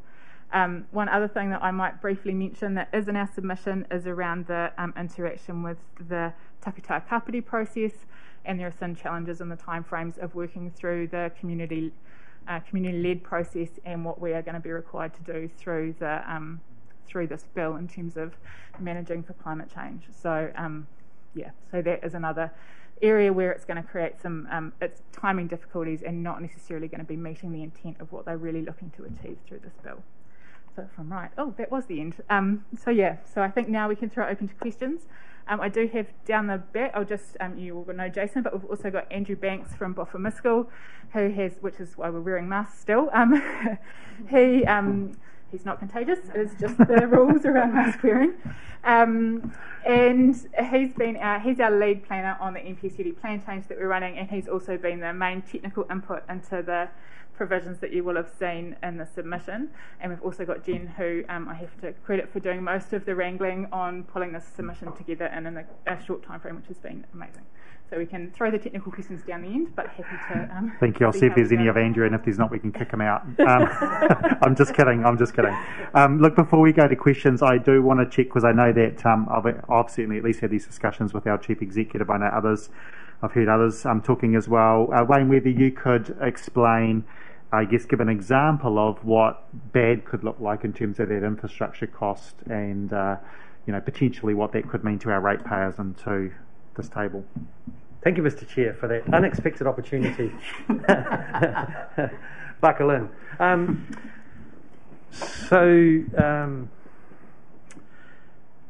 We have all sorts of statutory obligations for how we plan and fund and deliver our work. This has just trampled on it completely. The analysis done by PwC and Sense Partners suggests that by allowing much more infill, councils are going to save money, because they're not going to need to build infrastructure for greenfields development. I humbly submit that is not going to be the case. Developers who have bought a piece of land are not going to sit back and go in greenfield space, oh, you know what, I'll just hold off while the council and the government spend 10 years doing infill alone. I'll hold off doing my development. I think you can all see that is not going to be the case. So we're going to be obliged to do both. We don't currently know at what point of intensification will the capacity of our existing infrastructure run out. I couldn't tell you right now what our capacity is in Paraparaumu. Sean maybe would have a go at it, but I'm not going to ask him right now. That's a piece of work we're going to have to update. The previous HBA suggested that of the 24,000 infill development that was technically possible across our district, about 4,000 was economically realisable and feasible and people might do it. So that's what we've always worked towards. I currently have no idea what the number will be, but I think we all expect it'll be much higher now through this permissive approach. So even though we built our infrastructure in the 70s and we allowed for capacity for growth, at a certain point it's going to run out, and my concern would be that this is going to cause it to run out in an unplanned and unstructured way. Some of you might have heard Steve Evans, the Chief Executive at Fletcher Building, say councils could refuse to connect new developments to their infrastructure once they run out. That's not in our nature to want to do that, but that's a realistic appraisal of, so what happens when there is no more capacity? So back of an envelope, let's just say in Paraparaumu we hit that capacity and we need to build new infrastructure. We've guesstimated $90 to $100 million of water, and in particular water and pipes, and a little bit of roading would probably need to be added into that now that you don't need to provide car parking either. So that could be to provide a few thousand more houses in Paraparaumu. Because we're a string of pearls, in an overly simplistic and highly adversarial way, provocative way, we could multiply that by 4. So this council could be committed to $400 million worth of unplanned infrastructure on top of the $1.5 billion that's in our 20-year LTP. But we can't do it because we didn't consult on it with our community. So because it's not in our plan, we can't build it in theory. We're going to have to potentially amend the LTP, put that $400 million in. It is a speculative high-level number, of course. Remember that our current debt's about $150 million. And we have no way to collect that money. So Angela very politely stepped through that. I'll be a little bit more provocative. We collect DCs and FCs when we issue resource consent primarily, and that's at the beginning of the process. So we've committed that $400 million of expenditure. The government just took away our ability to collect that money back and said, well, that's okay, you can get it when the house owner, at the end of the process, wants a CTC for their house. Now, I don't know about you, but when you've committed to buying land and get a house built on it, and then the council drops a $25,000 bill on you at the end of the process and says, thank you very much, would you please pay me? Pretty sure we're going to be looked upon very fondly by that house owner. Not. So, and very hard to collect at that late point as well. So now we'll be doing it at an individual house owner level, trying to collect it years after the expenditure was incurred. So you can tell that from a financial perspective, I'm extremely concerned about the impacts on councils who are now going to have to not only work with developers on the greenfields infrastructure, but depending on your individual circumstances across the country, upgrade your existing infrastructure to cope with this extra capacity without any ability to plan ahead for it, without any ability to fund it, and that will make our lives better. So I think part of the example you gave when you and I were talking about it was, say, for example, the wastewater treatment plant, expanding that. We talked about $100 million. Even on the conservative end, that would start pushing us up to the close to our debt cap, with very little to no ability to collect that other than, as you said, to the homeowner after they've already mortgaged themselves up to the hilt to pay for their land and home package. So then to be collected from district-wide ratepayers. So there is issues around our debt levels, and to add to that, you may have part of our income removed through the Three Waters being taken away as well. So, you know, looking at the bigger picture, it does get quite messy quite quickly. So thanks for that, Wayne. I think that covered most of that stuff. I was just trying to think in terms of the debt, in terms of the infrastructure, the unplanned nature of it. But just remembering back to what was said at the start, this council is not anti-intensity and increased housing. It's actually just thinking through the unintended consequences. Before I move to full questions, I just want to check with the team down the back, Jason and others. Is there anything you wanted to add before we open up for questions? No, you're all good. All right, Councillor Compton, I see your first cab off the rank. So, and just remembering we had a question from Councillor Pravanov that's not directly related, but just while the team's in the room, we can cover that one off as well around the rural aspect. Over to you, Gwyn. Thank you. Through the chair, a couple of questions from me. I guess the first one's just picking up on the discussion we just had around those financial challenges. I guess rather than challenges, given all the other changes that are going on, and I think we can accept the status quo for local government isn't going to be the status quo going forward, given we've got Three Waters, given we've got RMA reform, given we've got the review into the future for local government. I mean, isn't these sort of issues an opportunity for us to go in really loudly and say, look, you need to actually fix the funding for local government across the board, because you're changing everything, and this is another example of where you're changing the game but not helping us actually fund the things that we need to do to enable this sort of stuff. Good question, Gwen. I'll hand it over to Wayne. 100%, Councillor. Totally agree.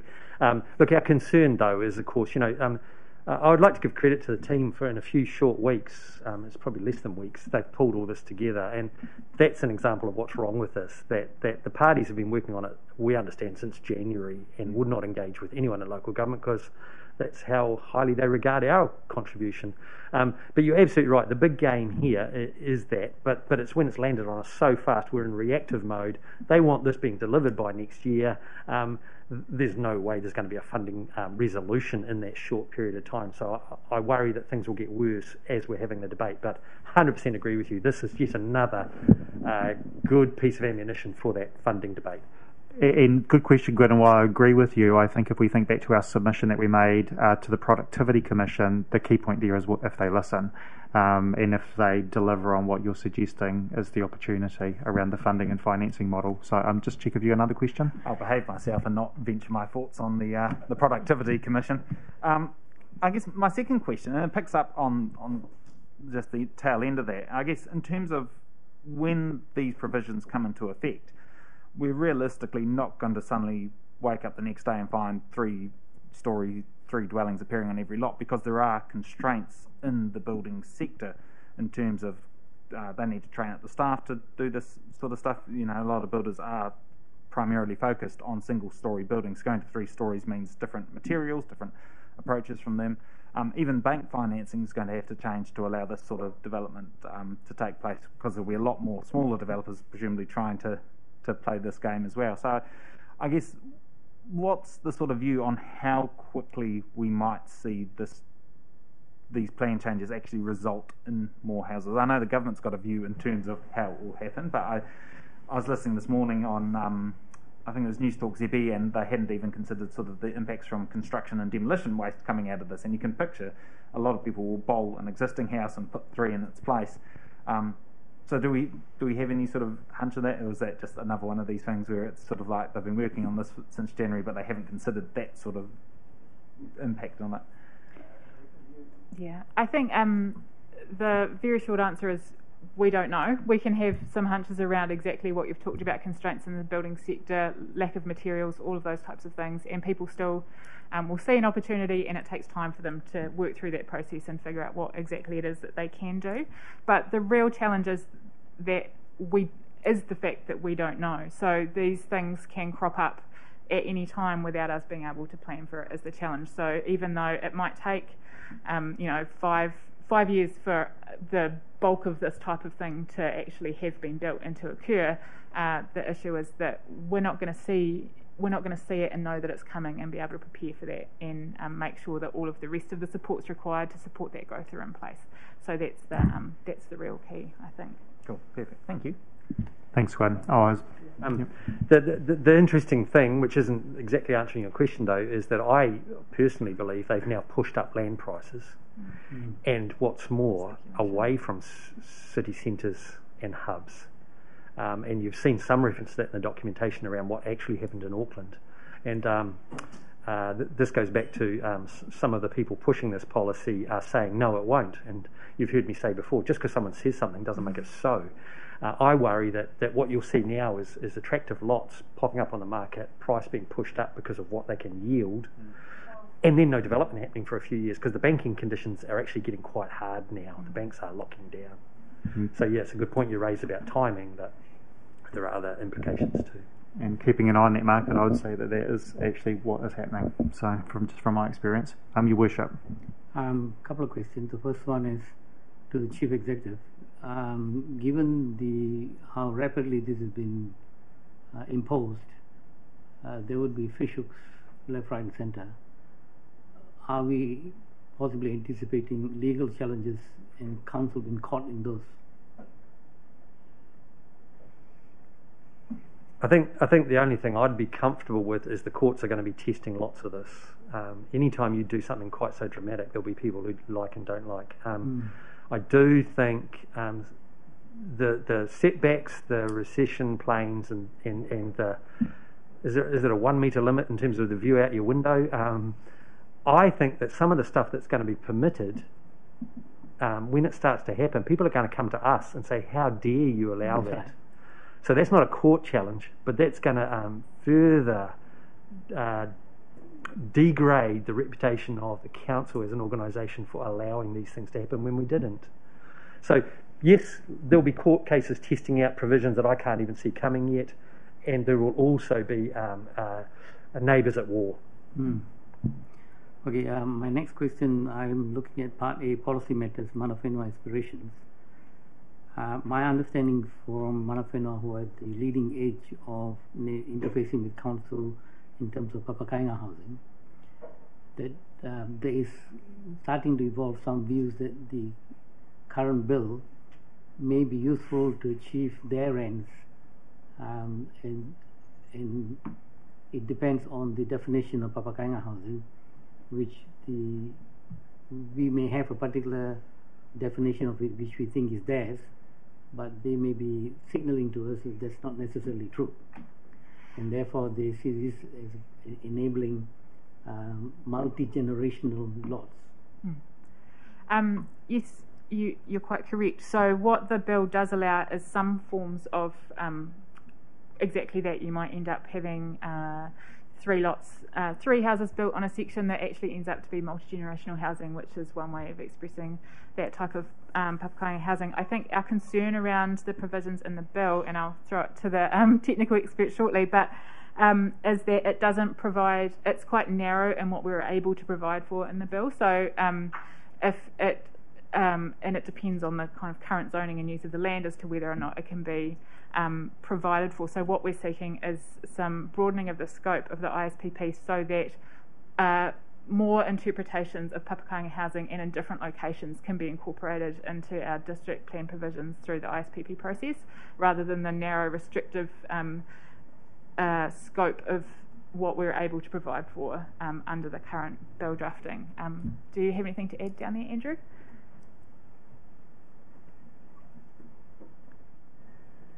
Yeah, thanks.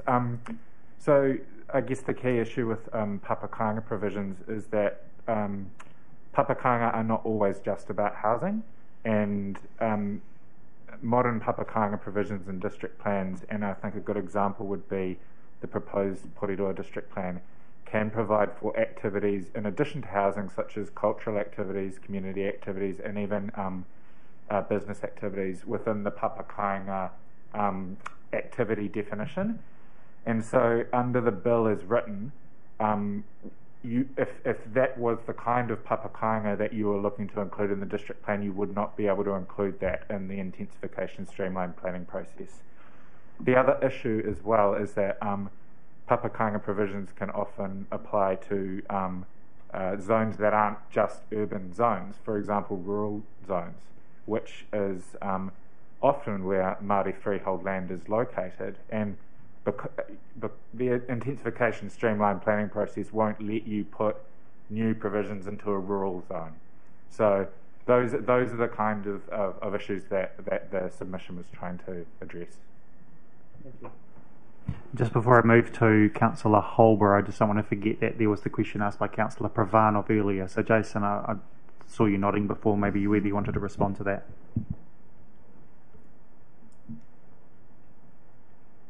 Sure. So as I understand it, the question was, what does the district plan do to sort of protect highly productive land? And the answer is the plan as it is now does have provisions to to protect the productive capacity of rural land, and they are provisions that come through in like a subdivision application context. So there are policy directives that do offer some protection already. We are aware of further national direction coming on highly productive land. I think we had a briefing about that many moons ago, and it's still in the kind of never, but we understand it is still an idea of government to progress a national policy statement for highly productive land. And of course, you've got a growth strategy which feedback closes on this Friday, I believe, and future choices about where large areas of greenfield might be located. One of the factors about whether it goes here or there is going to be what will the impact be on the productive capacity of, you know, the relative productivity of different pieces of land will be a factor in council's thinking about that, I'm sure. Thanks, Jason. Councillor Pravanov. Thanks, Janet. Thank you, Jason, for that comment. Your comments. So you were talking about highly productive land in the rural area, but I think that the real conflict is where that highly productive land is in the urban area. And in terms of how, you know, so I know, and this is in the public arena, that council has bought some of that land for housing, and, you know, how, you know, what other, you know, and that's because it's able, council is able to do that, and obviously so are developers. So what protection could be put in place to actually stop that land being taken over by housing? I think in terms of the land, I'll come to you, but I think in terms of the land that council purchased was covered both in the briefing and in the paper in terms of the challenges and the approach. But Jason, I'm going to just come to you, and then I'm going to move on to the next speaker from there. I just don't want to get into debate. Thank you. So there's a difference, I guess, between an individual lot or a couple of lots, small areas of highly productive land, and the ability for that to be productive, as opposed to large areas of highly productive land which have a greater capacity to be used for productive purposes. So I think it's something to always keep in mind when you're looking at this issue. Is it already fragmented and therefore kind of limited in its practical use? Or is it a very large cohesive area and it really does still retain a lot of value for productive purposes? That's something that council is going to have to grapple with as it looks at how it wants to grow. Thanks, Jason. I'm going to move on from there, partly because we're going to have the discussion around the Growing Well growth strategy, and I think other elected members, we can bring that discussion more back into at that point when we're discussing that piece of work.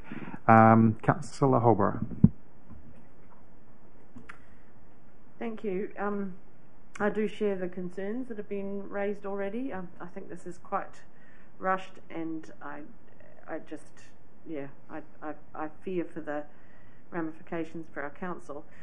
The submission refers quite a lot to qualifying matters, and I've looked up the qualifying matters in the Act, and it seems pretty broad and pretty loose, particularly I think it's 77I, the later part, where it talks about identifying special, considerations. So, what do you think? What do you think the? I mean, to me, that's going to be what makes this whole thing quite messy.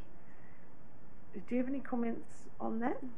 I will largely throw it down to Andrew on that. But so the qualifying matters, you're right. They have a list of them. They're largely around applying the current Section 6 matters, which allows for natural hazards and those types of things. But there is the catch-all at the end.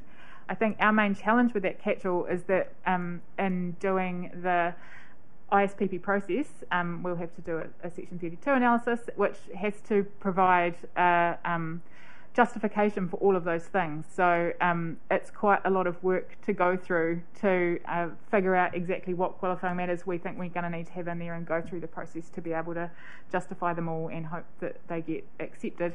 But I'll pass it down to Andrew to give a more detailed description of those. Yeah, thanks for that. Yeah, you're right. The qualifying matters issue is quite complex.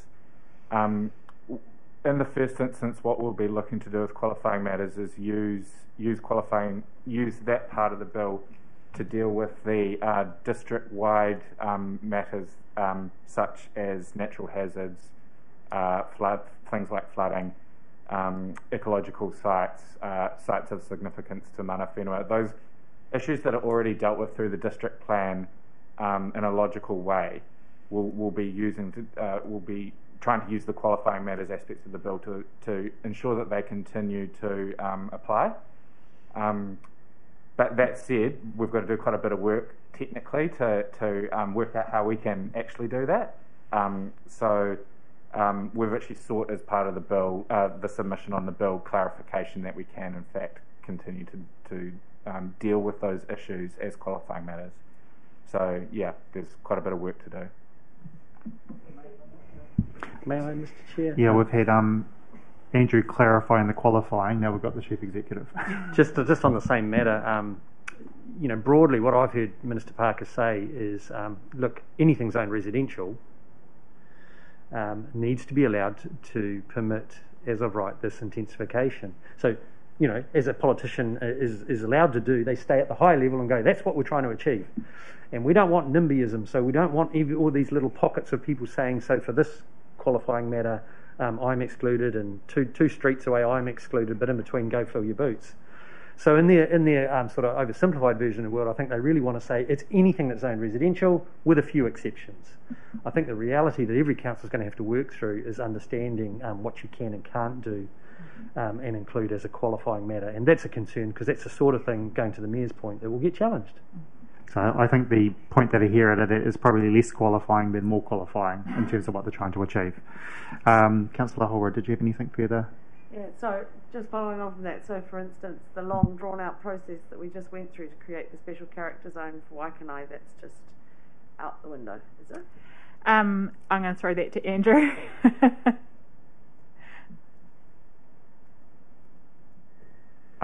Not necessarily. So you referred actually to 77I before. So there is a possibility to define certain things as other qualifying matters, but the level of evidence required to support that is very high.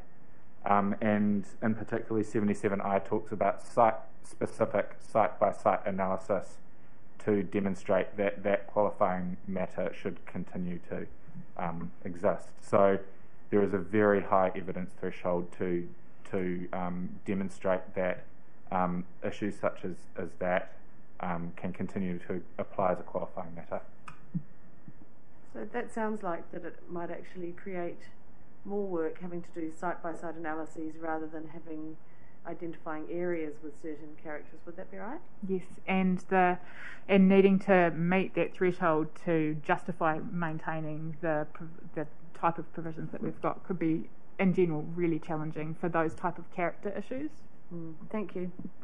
All right, I've got Councillor Elliott, then I've got Councillor Pravanov, and then I'll check in with Councillor McCann, who is possibly still online and may have some questions. So, Councillor Elliott.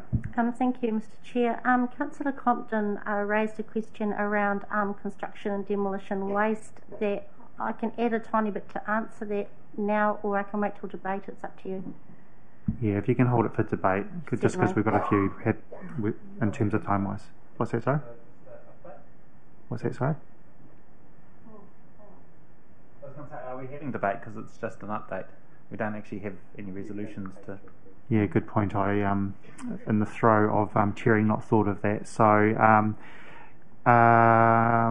look, I'm just wondering how helpful it'll be, maybe just in the council's down to Councillor Elliott, just for the elected members. I do want to just move things on. We're at 11:15. Sure. So, not being disrespectful to your portfolio. And Councillor Pravanov. Thank you. Through you, Mr Mayor. So I'm sort of following along from Council Holbrough's questions, but I also wanted, so on top of you got there's a number of natural character communities along the beachfront or in the coastal areas, but then on top of that you've got the coastal adaptation work that is occurring, and in terms of the timing of when this has got to be put in place, but in terms of the which is quicker than the coastal adaptation work, and how those two might work together or not, and what the implications are. Jason, I'll throw that one to you. Thanks. Yes, Councillor, look, that is an issue that we've noted in the submission. It was an issue that was created initially by the National Policy Statement itself. So the bill has just added to that, really. So we did kick off with the idea that we wouldn't be going near coast in terms of the district plan and plan changes until after the Takatai Kapiti process had been completed, and we were going to be looking for that process to provide us with some sort of guidance as to, within the realms of what we're allowed to do by the national direction on coastal management and regional direction as well, just where should we land within that box of possibilities. So we were looking to Takatai Kapiti to help guide us in that regard. We still are. So that's an important point to make, that the process is still going to be incredibly important for informing that coastal plan change, which, as set out in the long-term plan, we envisage notifying in 2023. So that plan is still the plan.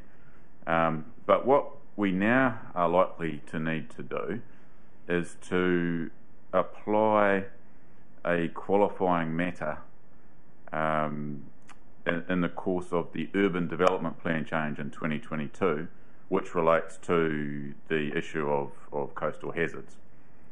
Now, we're going to have to apply qualifying matters in a spatial way.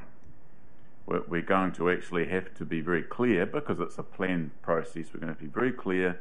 Every person needs to know whether they have a certain set of planning provisions that apply to them or a different set. And that's what planning maps are for, that they actually spatially make that clear at the property level. They have to, because we're talking about the application of regulations here. So what that obviously creates is a situation where we're going to, as a council, have to talk about how do we decide where to apply that coastal hazard qualifying matter in the course of developing the 2022 plan change. And it will need to draw on the best available information. And that is likely to be the information that is generated for the Takatai Kapiti process.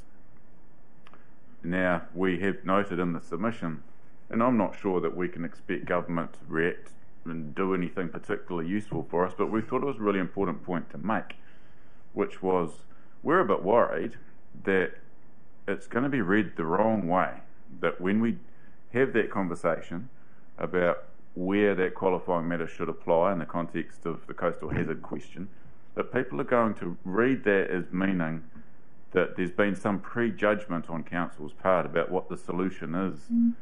How should land use management be managed alongside a bunch of other important initiatives to address the coastal hazard problem? People may get the wrong impression that by applying that in the 2022 plan change, there's been some sort of call made ahead of the Takatai Kapiti process. It's really important that people understand that is not what would be the intent of doing that. That whatever spatial areas are delineated for that purpose in the 2022 urban development plan change, it's not about saying, and we already know what the answer is in a land use management district plan way for how that land within those areas should be managed. That is still needing to be informed by the Takatai Kapiti process. Now, this is a complicated narrative, and any time you have complicated narratives, it's a tough thing to be able to get everybody to understand. So we have that task in front of us. Thanks, Jason, for that explanation, and I think it is a very pertinent point and probably something that we might be able to cover in our comms when we are talking about this, the impact of this on our community in terms of the bill. Councillor Pravanov. Yes, thank you. So I suppose following up on that, you have the conversations going on about limbs going on property. So would you like to make some comment in terms of where that fits with all that, please? Councillor, can I just check, because I think we're deviating away from the actual bill itself, and I can hear the Chief Executive agreeing beside me. That was my take on it. Jason, I think we just move on from there, because it's not relating particularly to the update that we've got. Mr. Chairman, I would suggest that at some stage council staff are going to give us a briefing on the coastal matters. Even better. At that point, those issues can be... All right, so Councillor, we'll cover that off in a briefing around the limbs, lines, coastal stuff at a later date, but not too late. Sean? Yeah, all right, thank you. Now I've got Councillor Holbrook again. Yes, sorry, I didn't kind of pick up either that there's no debate. So I'd just like to make one point, if I may, through you, Mr. Chair. Well, if I allow you to make one point rather than a question, then I'm going to have to allow everyone else to make a point. So, put a question mark. So, do you absolutely need to make the point?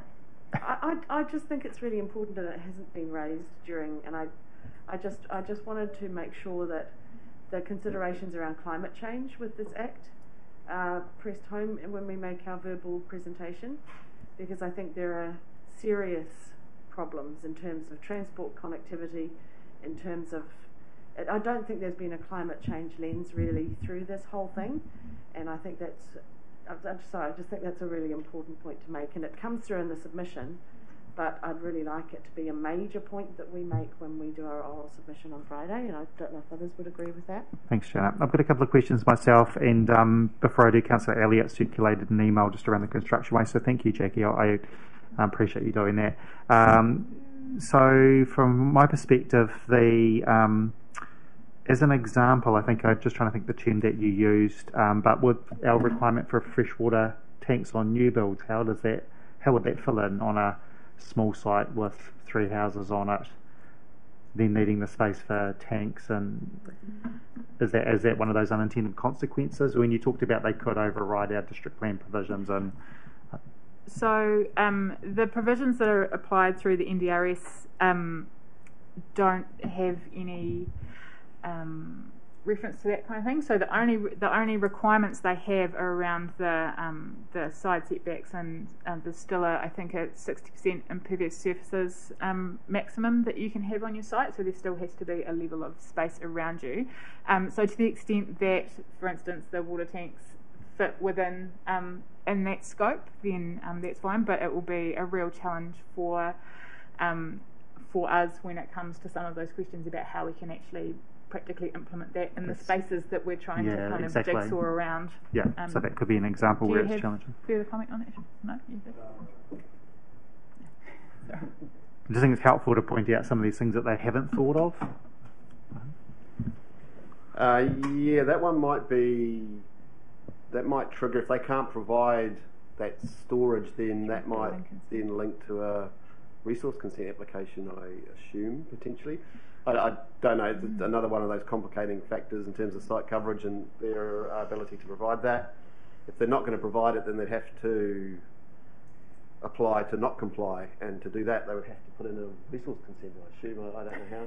So again, I guess this comes back to some of the points that Emily raised around the hydraulic neutrality, our requirements around freshwater tanks, and potentially other fish hooks like that the government potentially hasn't thought about. And which goes to my next question around, you talked about this could potentially slow us down. I take it that's the downside of the government not consulting with councils first in developing this in isolation.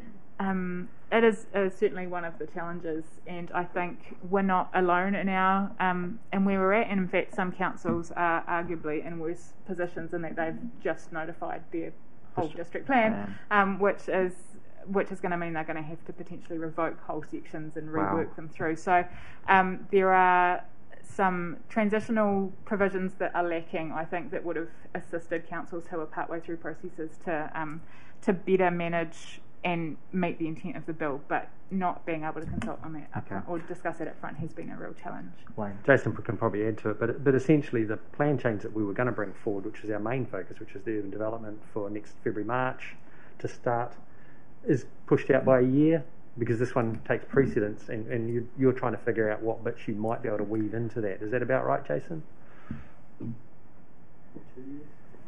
So we are going to need to notify the intensification plan change no later than the 20th of August 2022. It's going to be the plan change which responds to the National Policy Statement for Urban Development intensification policies and this bill. And this bill does create some constraints on what can fit within that process, and the idea of running a parallel Schedule 1 process on related matters at the same time as we are attempting to run a new intensification streamlined planning process, and this is set out in the submission, it's not a good idea.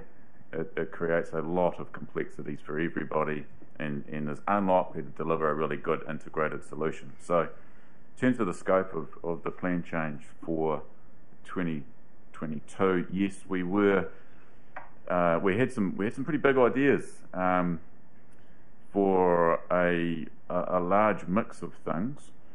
We still have some pretty big ideas, but we need to now fit them within what we can do through the intensification streamlined planning process. So things like greenfield rezoning, the bill limits the kind of greenfield rezoning that you can fit in to that process. It's got to be a pretty simple, straightforward, pretty much just you've got a rural zone over an area, let's now make it a residential zone. If you've got any complexities at all where you're looking to have different kinds of zoning within the new urban area, the bill doesn't give the latitude to include that in the plan change. Things like structure planning, which are often a really good idea to deal with those complexities and make sure that things like transport connections are delivered well.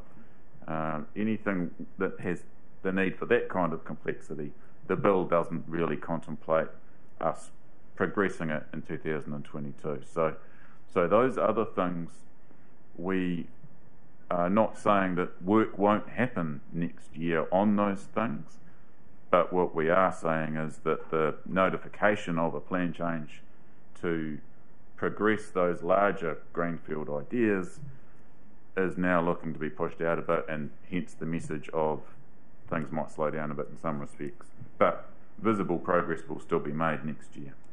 Thank you, Jason. I just want to check in with Councillor McCann, see if he's got anything he wants to add or ask. It currently looks like a squashed bug on my windscreen. Is he still there? He is. Yes, he's still here. Hi. Look, most of the questions that I had have long since gone, so I'll probably start with, the purpose of the submission is to create change in the bill, and while I fed into some of the submission and included the wording, that it's a blunt instrument, what I'm really wanting to get from Wayne and whoever is presenting is that our focus is on the substantive changes we want to get. I don't think the government really want to hear why we don't like it, but what the substantive changes are. Can you confirm that that's what your emphasis is going to be? Who said we didn't like it? Yes, so our response is certainly focused around changes that specific changes that we'd like to see made to make what they are proposing and the intent they're looking for workable for us. So that's why there's quite a significant section that is all of the technical input that Andrew has kindly worked through for us, which is on a really practical level. These are the things that we really need to have changed to make this be able to be as workable as possible for us. We do still have a role to play in reminding government of the other challenges that they're creating for us through this. I think we can all read into the speed of this process, how much of that may or may not be able to be taken into account as we work through from here. But it's still an important role for us to remind government of the impact that these types of changes can have on us. So we still have an element of that in our submission as well. But we have really tried to focus in on practical changes that we are looking for to make this work as much as we can. I think this, the writing is really good and concise.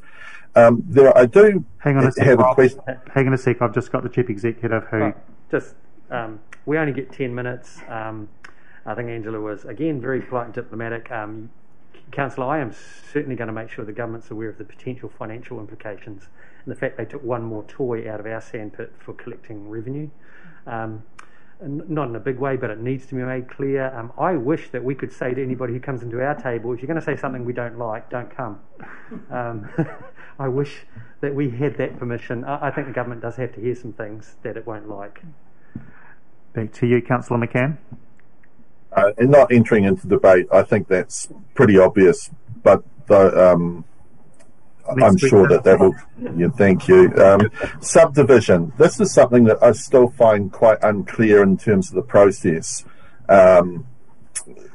What do staff feel is going to end up when we the implementation of the bill was to increase the opportunity for intensification, but it doesn't really paint a picture of how the subdivisions will occur practically after that, and whether we can oppose them or whether we just won't have any tools in the toolbox, to use a phrase that's been bandied about.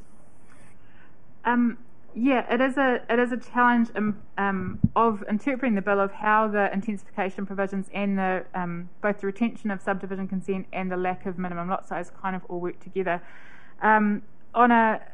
At kind of a high level, I think one of the consequences that we might see of this is a lot more intensification without subdivision. You might end up seeing a lot more cross-lease type scenarios that you used to get in the 70s when people were trying to avoid subdividing the land previously, which can be really messy and legally complicated, and can be quite a challenge. As land passes from owner to owner, they often get more complicated and difficult to understand.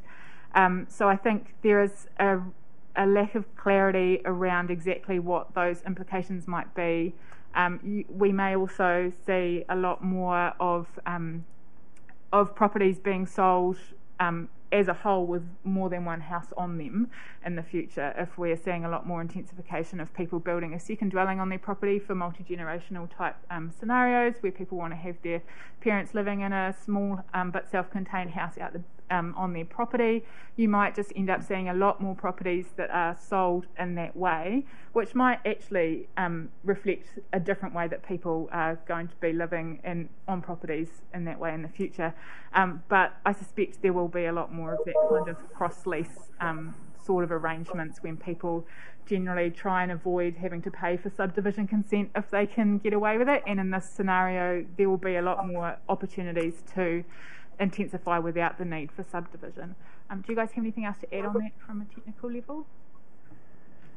Yeah, I might just add a couple of other points. From a technical perspective, and sorry to correct you, the definition of subdivision under the Resource Management Act is actually quite broad and does include things such as cross leases and unit titles for like creating apartments. So in an instance where a cross lease is being created or altered, or where unit titles are being created for apartments, a subdivision consent will still be required. So the council will still have a consent process through which to exercise discretion there. I think the big impact, though, of the bill in terms of subdivision is not just the loss of minimum lot size, but there are some quite detailed provisions in the bill that mean that if a developer undertakes a subdivision and demonstrates that all dwellings on that subdivision can comply with the medium density residential standards, they can apply for a subdivision consent for that subdivision and then just continue to construct the dwellings without any land use resource consent. So what that means is that the council will have very limited ability to influence the design of the subdivision, the arrangement of lots, the size. You won't be able to influence the size of lots. and you'll have limited control, if any, over the design outcomes of the buildings themselves. So that and that's included in the submission. But that's probably the other big implication from a subdivision perspective. All right. I'm just checking back with you, Rob. Have we done? Yeah, thank you. Thank you very much for those answers. Thanks, Rob. And look, team, I think what we're hearing from certainly the answers is it highlights the complexity of what's been proposed. I mean, obviously, even just with our very experienced staff, just them getting their heads around it and the ins and outs and so forth. So one last one from me. What is sometimes frustrating, it's not a criticism of the team, is when we make submissions on things like this and then not knowing how effective they were. You know, out of the 10 things that we raised, it's a little bit like kind of Where's Wally when you're looking at the final outcome, trying to find, did they listen? So maybe just some any response in terms of how will you guys come back and say they've now gone through the process, this is what's been determined, and they didn't listen, or they did and they've made one change. It is always challenging to know exactly what changes get made and where, but we can certainly try and come back with some kind of update about where the bill lands once it gets reported back. And thank you, that'd be awesome. I said the same to the roading team when we made a submission. It's nice to know, you know, if you had an effect in terms of that process and whether, you know, something was adopted or not from us and other councils. All right, well, I'm going to go for a short break. So Emily and the team, thank you very much. Andrew, you're welcome to leave, and we can all remove our masks and in the process. No disrespect intended.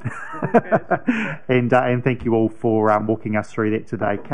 Council, we're going to take a short break for 10 minutes and then we'll come back in for the next part of the paper. And it looks like we'll probably aim to be finished by about 12:30 if you all behave. So looking at the rest of the agenda. So if we can be back in at 10 to 12, that'll be great.